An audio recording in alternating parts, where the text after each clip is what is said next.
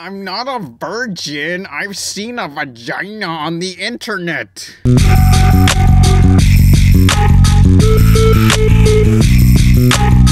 It's time to stick my hand in the paper shredder. These are even more top 5 current cartoons, Volume 2, part of a new top 10 video each month forever.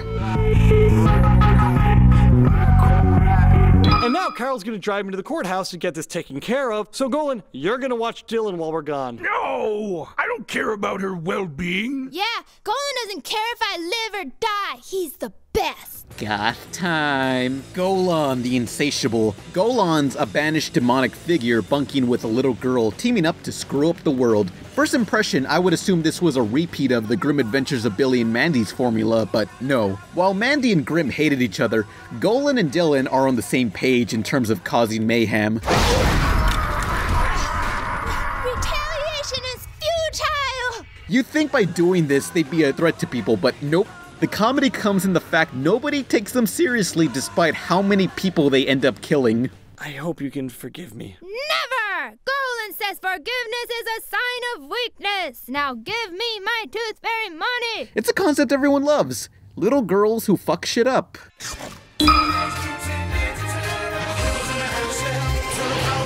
This was something my expectations were already lower than Forrest Gump's IQ. A CGI reboot of Ninja Turtles on Nickelodeon. Why do they look like Nerf footballs? Golly gee whiz double D, this is gonna be great, and as it turns out, yeah, it's pretty great. This is so boring, I'm gonna scream.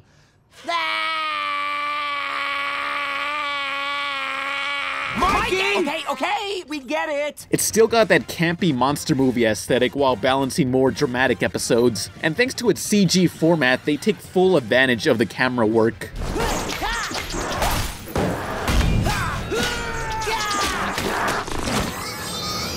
Was Young Justice too serious for you and Teen Titans Go not serious enough? The 2012 Ninja Turtles cartoon fills the void of action comedy with an anime influence you got from the original Teen Titans series.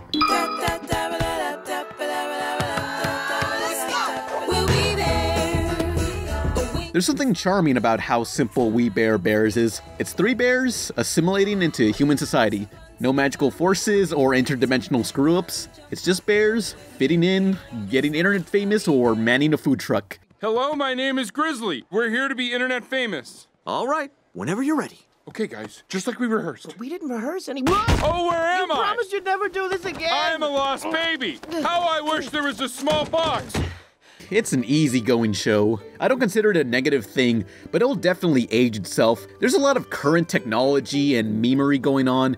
10 years from now, people will look at We Bare Bears and say, oh yeah, remember when we used to carry iPhones instead of having it implanted in our skulls? Those were simple times before the monkey incident. I think there's something really funny about bears.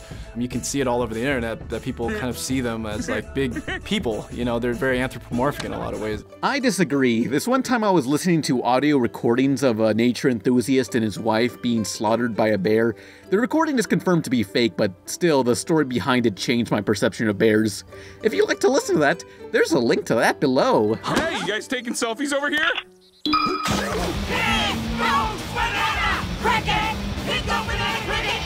Pig, goat, banana, cricket, dick, boot, vagina, cricket, dick, boot, vagina, stick it, yeah!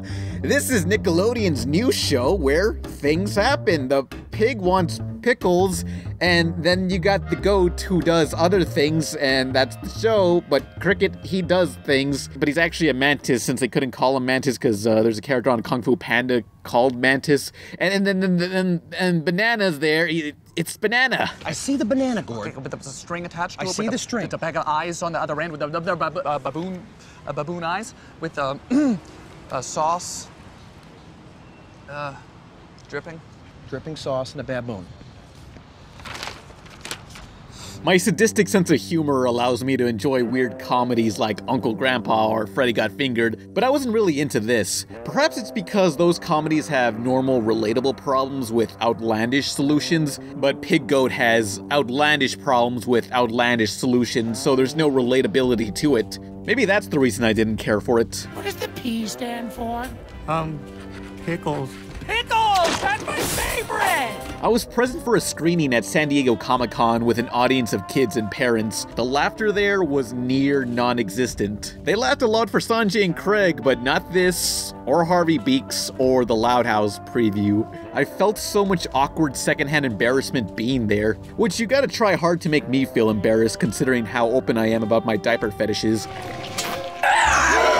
The twisted visuals of Pig, Goat, Vagina, Stick It I do enjoy. I searched up the creators Dave Cooper and Johnny Ryan's art and yep, this looks like something they'd totally make. It reminds me of Gary Basement's art for Teacher's Pet or the board game Cranium. So yeah, Pig, Goat, Banana, Cricket. Cool art style. Comedy and characters isn't as good. The drawings are pretty good, but the characters are lame, okay? God, the characters are lame. I'm a loser. I wish I was dead. Oh! Wait, listen. Honorable mentions. These are shows I already reviewed in other videos, so I'll likely do another one of these top 5s on something not listed here eventually.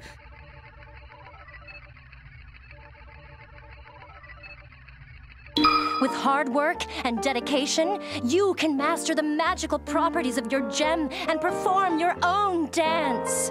Well, I already reviewed this, but the demand to re-review Steven Universe has spiked. So much has changed since my old first impressions video. I won't do a full video of it until after it ends. So here's this section in a top 5.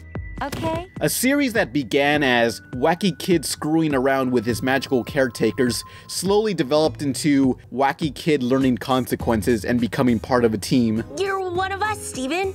We're not the crystal gems without you. I love the mystery aspect. It's a superhero story from Lois Lane's perspective, and if Lois was slowly gaining superpowers too. The crystal gems, they're made out to be a magical force while sidelining as Steven's 3 stepmothers. Let's do it. As you would in the perspective of a child, one is under the assumption your parents are in total control of a situation and have all the answers. But as Steven matures, the realization chips away that they're just as flawed and clueless as to what's going on as anyone else. We're bad at this. They're a broken family missing both the leader and Steven's real mom, confused to what exactly Steven's existence means. I like Peridot, she's a dumbass, and has a funny voice, just listen to her.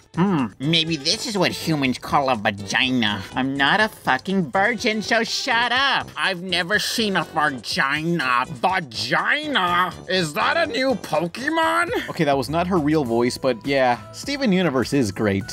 I'm gonna kiss Pearl on her pointy nose and throw her at a dartboard. Because we are the crystal gems.